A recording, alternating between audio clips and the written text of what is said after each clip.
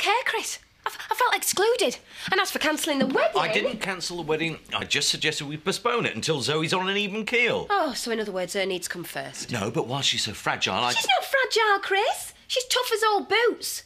Can't you see that this nervous breakdown stuff, it's just another ploy to try and split us up? Well, it's not going to work. You and I are going to get married in due course. Oh, are we? Well, we want she has her way. It's no good, is it? You and her, you're like that. She and Joseph are my only blood relations, and Joseph adores her. Oh, that's right. Drag Joseph into this. Morning. Morning.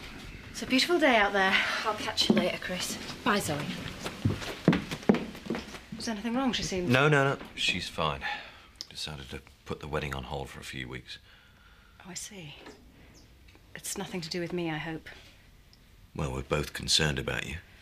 My deluded state, you mean? You were rather tearful last night. Too much to drink. Anyway, thank you, both of you. I really appreciate your concern. Does he not realise how upset you are about the wedding? Well, he should do the fuss I've made. The whole thing is, Chloe, he can't say no to her. Must be awful having her back in the house. Oh, it is. It's like waiting for a bomb to go off. And you know what she's like. She's capable of anything. Do you think she still fancies you? Yeah.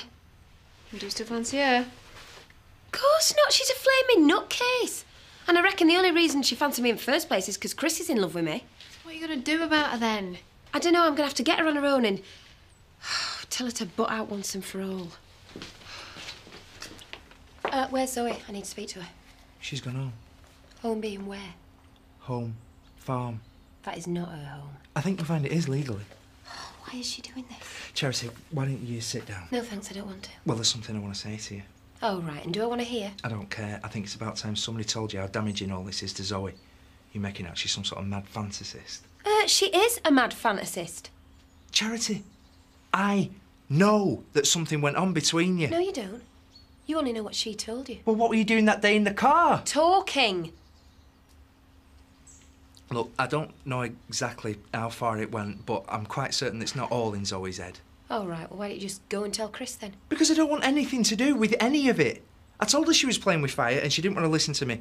Charity, she's head over heels in love with you. No, she isn't. This is just her way of trying to ruin things between me and Chris. Well, it might suit you to believe that, but I work with Zoe every day. And I reckon I know her pretty well, and I am telling you now, she's absolutely gutted. And that's not because a game plan failed. She's gutted because you rejected her. And worse than that, you've airbrushed her out the picture and denied what happened and let everybody in the village believe you. Do you know how that must feel? She was the one who made sure she had an audience. I'm not getting into the rights and wrongs of it, and I don't care what happened or what didn't happen between you. All I'm saying is she's not pretending, and she is really, really hurt. And I think it's about time you showed her a bit of compassion.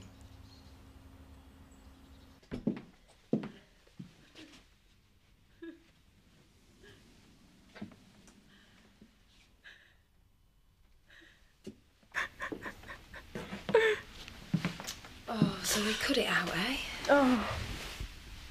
Sorry, I didn't mean you to hear me. You sure? Yeah. Yeah, of course I am.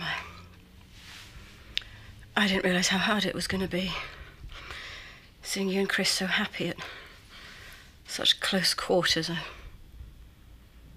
fooled myself into believing that deep down you'd... It was so stupid of me to think you could ever really care about me.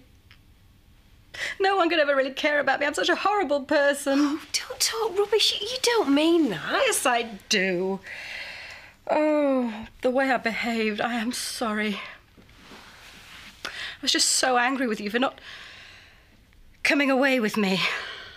Well, I'm sorry too. I'm sorry I underestimated how much it meant to you. I should never have tried to make you come out when you weren't ready, especially not in public. I am sorry. I always told you that. I never wanted to hurt Chris. Yeah, I know. Charity? What? Can I ask you something? Suppose so. Did you mean it? That day you said going with me had turned you off women?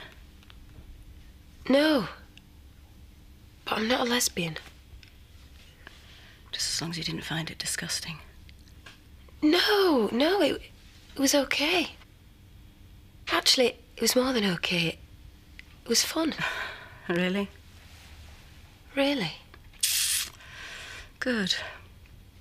Well, that makes me feel a bit better. But I don't want Chris knowing. Or anyone else in the village. And I'll deny that anything ever happened to me dying day. Lie through your teeth? Yeah. You're a brilliant liar. I have to hand you that. I am, aren't I? Surprised myself the way I pulled it off. Chris is going to wonder what's going on, peace breaking out like this. What are you going to tell him? Might try the truth. Not all of it. No, just that we had a chat and kind of resolved things. Yeah, I expect he'll be pleased. Yeah, I am too, to be honest. It's been vile these past few weeks. Yeah. Just remember, whatever happens, I only want the best for you. I'll see you.